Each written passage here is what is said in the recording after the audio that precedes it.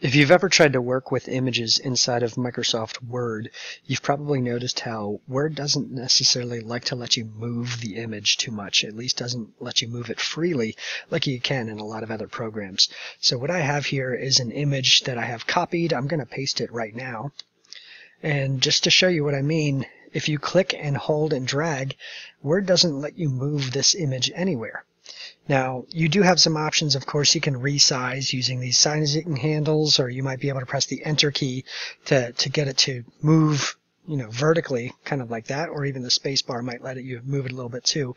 But let's say you want to move this thing freely. To do that, you're going to have to change a setting with something called text wrapping. So to do that, click your image to select it, and you'll notice the little icon here, the text wrapping icon or the layout options will appear next to the image. Go ahead and click that.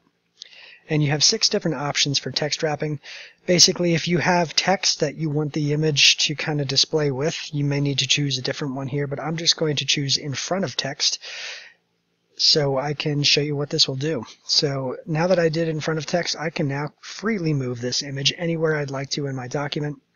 And if I had text, obviously I chose in front of text, this would cover the text up. But if you wanted the text to remain visible, you can choose any of the other options to kind of force the text to, move around the image so you're not blocking any of it. So that's just a quick trick so you can make image moving a lot easier in Microsoft Word.